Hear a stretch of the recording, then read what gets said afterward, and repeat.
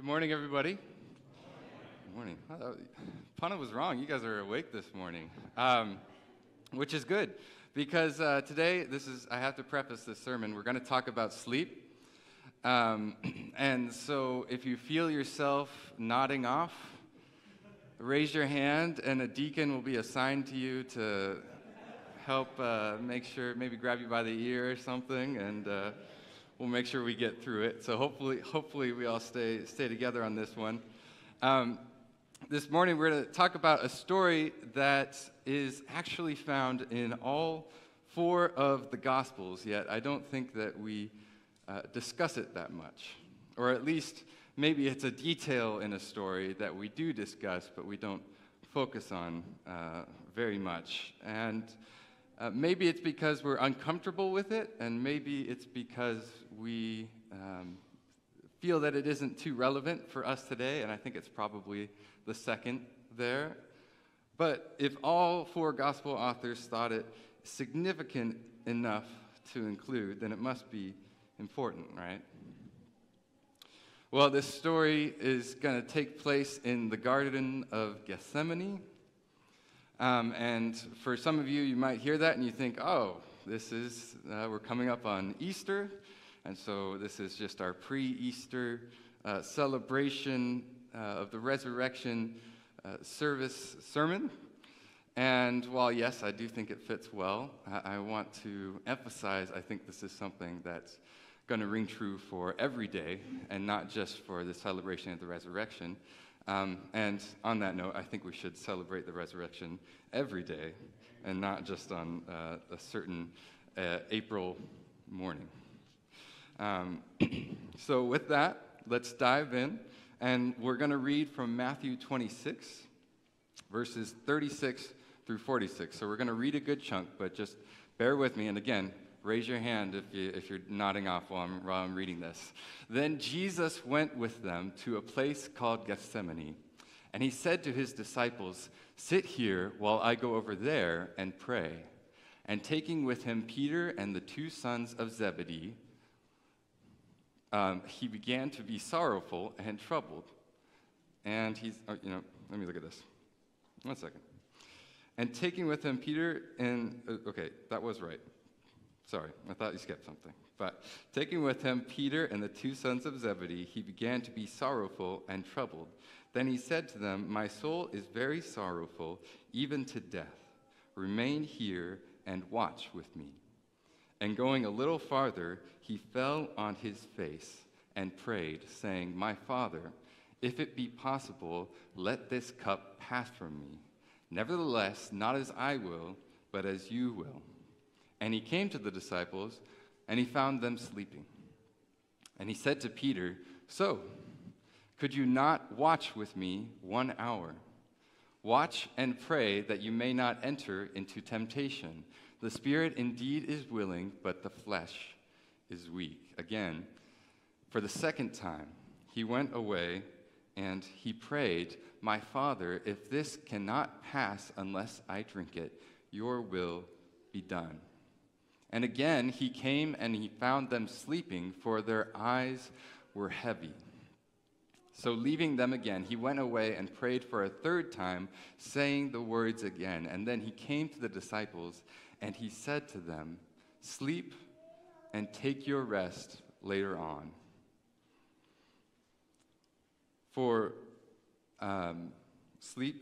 I'm jumping between here. "Sleep and take your rest later on. See, the hour is at hand, and the Son of Man is betrayed into the hands of sinners. Rise, let us be going. See, my betrayer is at hand." So, reading that, what would you say is the point of the story? You see, all 4 gospel authors thought it was important to mention that the disciples fell asleep while Jesus was praying in the Garden of Gethsemane. But what is the point for us today? You see, growing up, I think when I heard this story, I often ended up being disappointed in the disciples. It's easy to be disappointed in them and say, "Man, Jesus asked you to stay awake and you couldn't do it. You couldn't be there for him." It feels sometimes like when you're in Sabbath school and you're reading about the Israelites wandering through the desert for 40 years and they start complaining, and you sit in your air-conditioned room and you say to yourself, man, they just needed to be content with what they had. You get disappointed in them. You get disappointed in the Israelites, and you get disappointed in the disciples. But is that really the point here? Did the gospel writers all point out this detail that they fell asleep simply for us to read and say, man, the disciples were kind of a letdown on that one? Also, just for reference, if you want to find the other accounts of this, we're in Matthew 26, but it's also in Mark 14, Luke 22, and then in John 17, you get a detailed version of Jesus' prayer in the garden.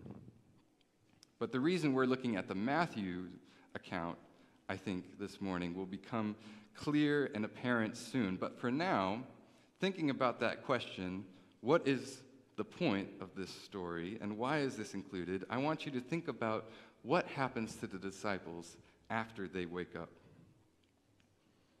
Because they don't just wake up, apologize, say, oh, I'm sorry, Jesus, and they move on with their life. No, life gets crazy as soon as they wake up. Jesus wakes them up, and suddenly everything is chaos. Have you ever had a nap or a sleep where you woke up and everything was confusing? This happened to me not long ago. We got back from our young adult retreat to Sequoia, and there was a lot of driving involved in that, a lot of activity, a lot of fun, and I got home and I dropped my bag and pretty much fell into bed. And when I woke up, I had to check my watch, not to see just what time it was. I was concerned if it was still the same day. Sometimes you wake up and you just are completely bewildered and lost and confused. There's a reason we talk about jerking awake, because you have to somehow clear this brain fog state of confusion. And now take that experience, those emotions, that sense of bewilderment, and apply it to the disciples in this situation, because what they're doing is they're following the Messiah, the Son of God, who they believe is their future king that's going to save them from the Romans. They don't know any different yet at this point. And they aren't thinking that anything crazy is going to be happening now. They're just waiting for the good things to happen in the future. And so they have a nice little dinner, some bread and wine, and Jesus says some things, as he often does, and now they're in a beautiful garden. Jesus says, hey, I want you to stay here and pray. I'm going to go over there for a while and pray for myself. And so Jesus goes off. You sit there, you pray for 5, 10 minutes. You start wondering, how much longer is it appropriate? Your eyes get heavy, as Matthew says. The disciples' eyes were heavy, and they fall asleep.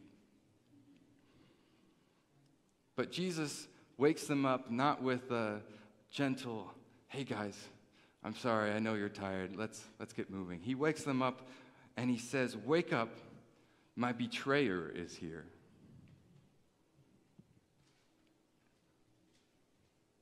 The betrayer?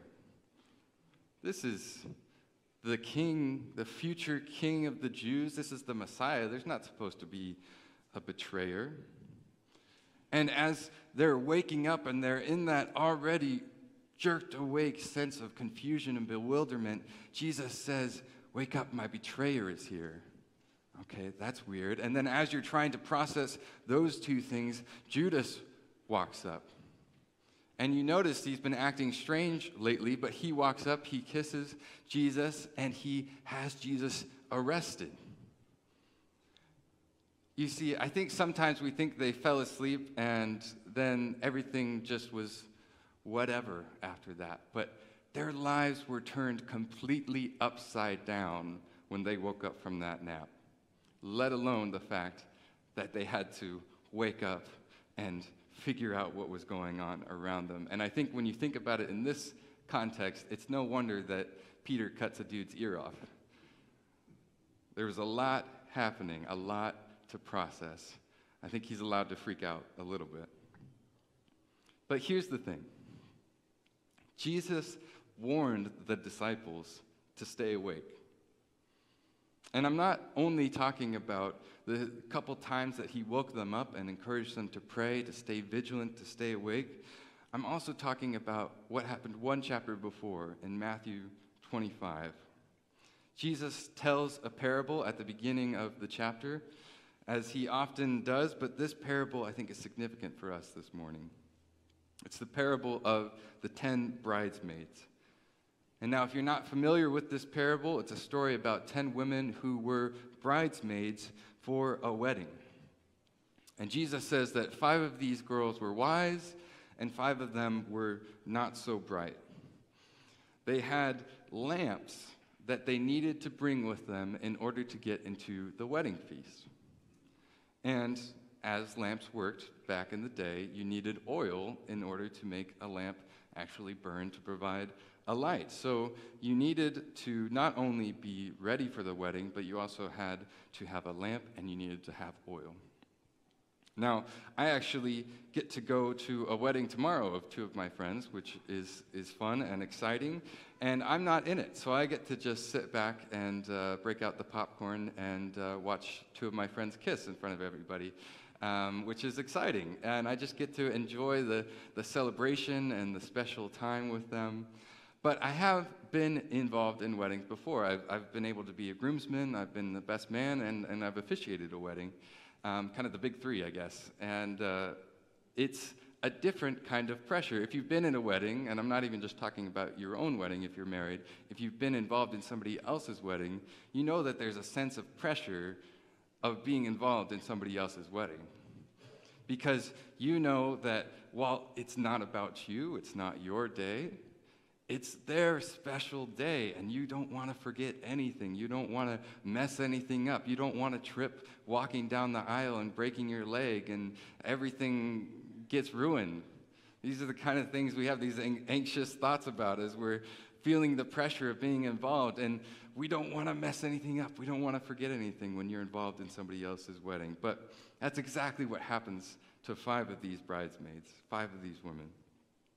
5 of them brought extra oil with them for their lamps, but 5 neglected to bring any extra. And now Jesus says in verse 5 that the bridegroom was delayed, and so the girls became drowsy and they fell asleep. Drawing a connection yet? They wake up and people are shouting, "They're here, they're here, they've arrived." They wake up and they're in that brain fog state of confusion. They're trying to figure everything out. And in that state of confusion, the 5 foolish bridesmaids realize that they don't have any oil for their lamps. And so they start to panic. And they turn to their other 5 bridesmaids and they say, "Hey, can you give us some?" And the other bridesmaids say, "We can't. Otherwise, we won't have any for ourselves." They say, "Why don't you go out and see if you can find any oil to buy?" And so the bridesmaids, they go out, and this is fun. You're hearing me paraphrase as you're actually looking at the Bible here. This is good. They go out, but all the stores are closed because now it's late at night. And so the 5 bridesmaids who are out of oil, they finally run out of options. And so they come and they knock on the door, the gate of the wedding feast. And they say, "Will you please let us in?" And in verse 12, the groom answers the door, and he says, "Truly, I say to you, I do not know you." So Jesus finishes by saying in verse 13, "Watch, therefore, for you know neither the day nor the hour." Now let's go back to the garden in chapter 26. One chapter later, and what happens? Jesus asks the disciples to stay awake, to stay vigilant. He asks this of his close friends, the people that he knows and loves, to stay awake and to pray with him and for him. And what do? They fall asleep.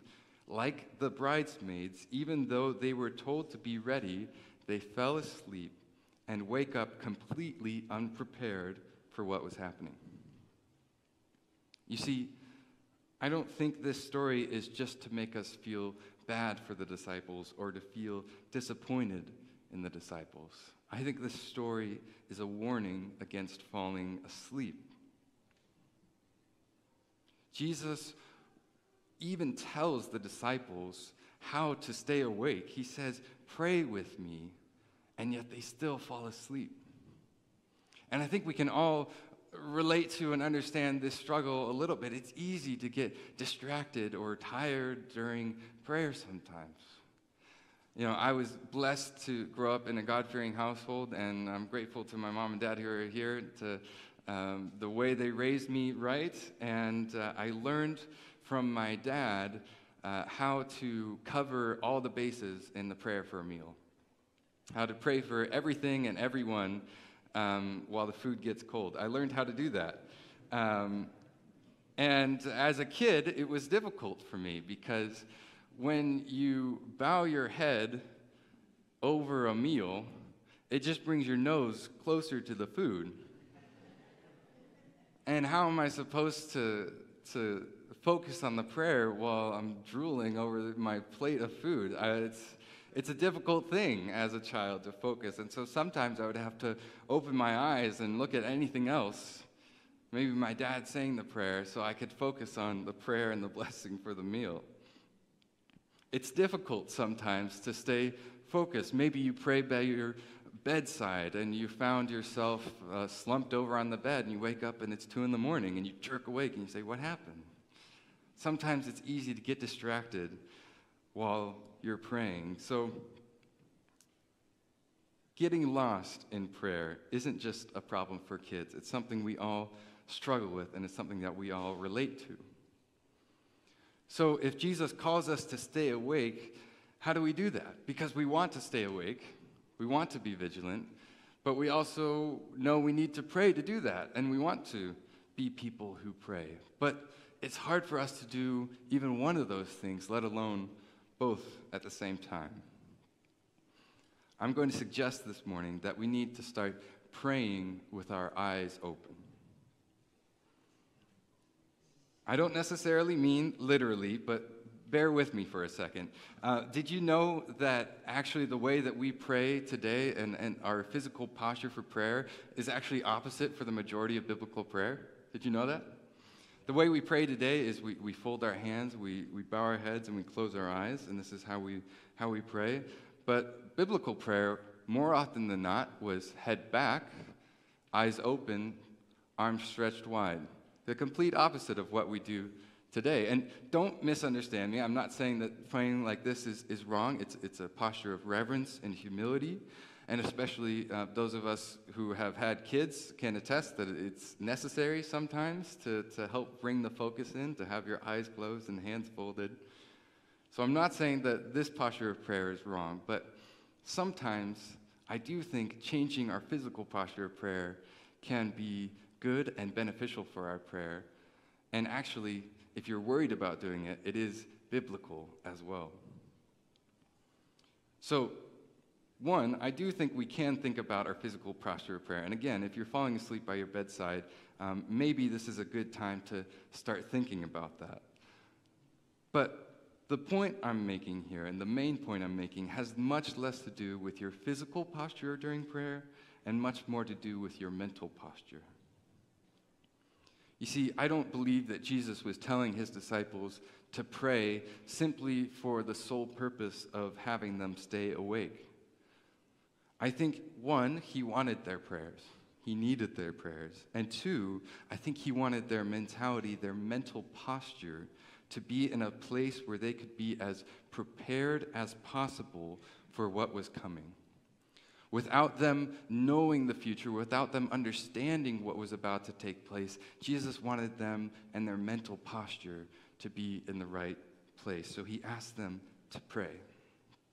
And Jesus was not unsympathetic to their weariness. And Jesus was actually sweating blood because he was under so much strain and stress for what was taking place. We find that in the Gospel of Luke, chapter 22, in his account.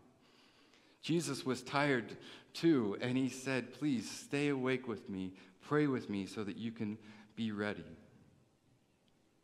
When they woke up and everything was chaos for them, it wasn't just because they woke up from a nap and jerked awake. It was because they neglected what Jesus was telling them. He neglected their call to be vigilant, to have a mental posture of being connected to God and being ready for what was about to take place.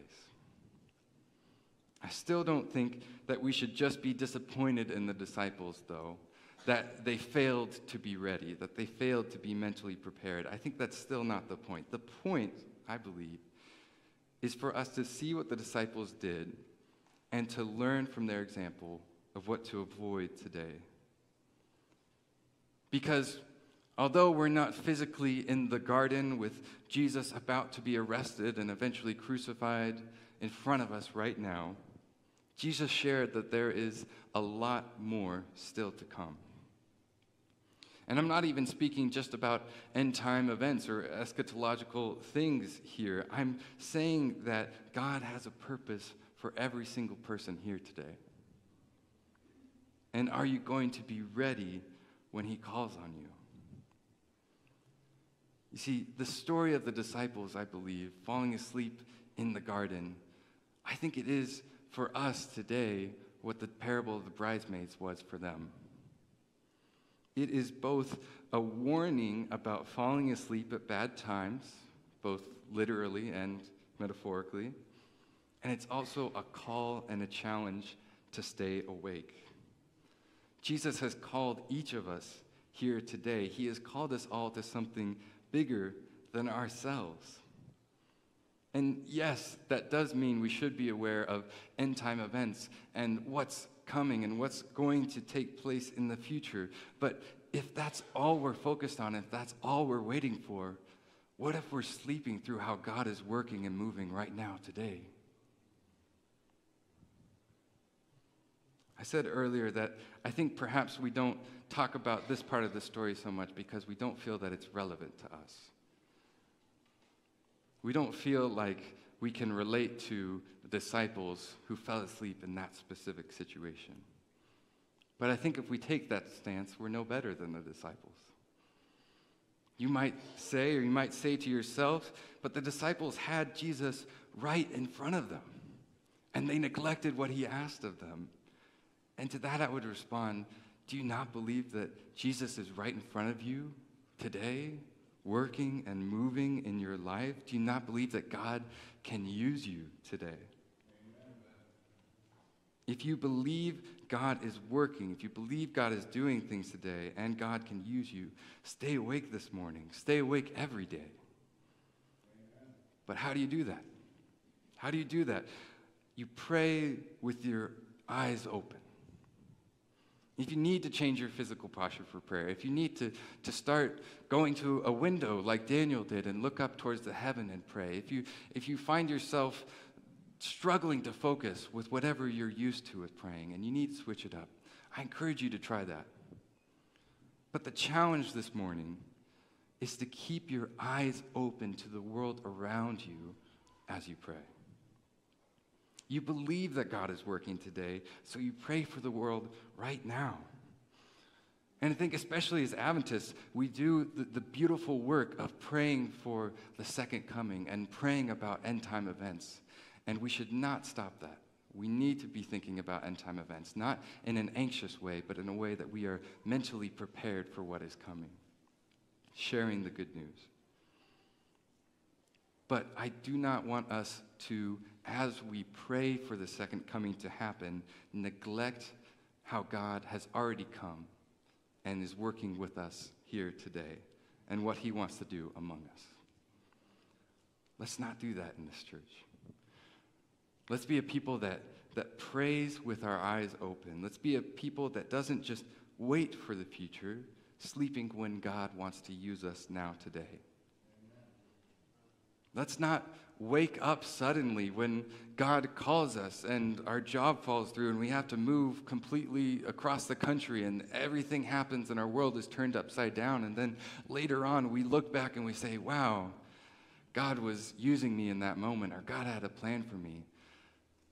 Let's not pass somebody on the street and look back on it later on and say, wow, I felt really called to be with that person in that moment, and yet I ignored it because I wasn't mentally prepared for what was going on.